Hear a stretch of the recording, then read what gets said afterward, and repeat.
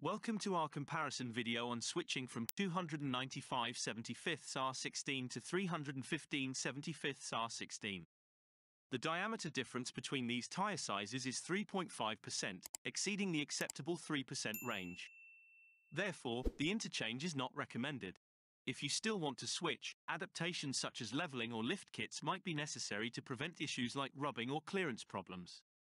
Switching to 315/75 increases the diameter by 1.18 inches, raising the vehicle's ground clearance. This enhancement is beneficial for off-road driving and navigating rough terrain, though it could slightly lower the speedometer reading. The width of the 315/75 is 0.79 inches greater than the 295/75, making it 12.4 inches. This increase in width improves stability and traction, particularly in off-road scenarios. However, it might also cause increased rolling resistance, potentially affecting fuel efficiency.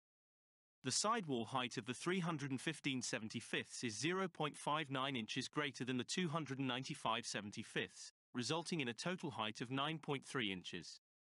This larger sidewall height enhances impact absorption, offering a more comfortable ride on rough terrains. On paved roads, this might slightly affect handling responsiveness. Due to the change in tire size, the speedometer and odometer will be slightly off.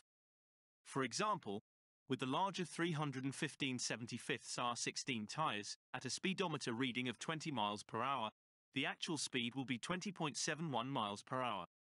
Based on our observation, switching from 295/75 to 315/75 offers improved off-road performance due to increased ground clearance and enhanced traction. However, the change might slightly reduce fuel efficiency and handling responsiveness on paved roads.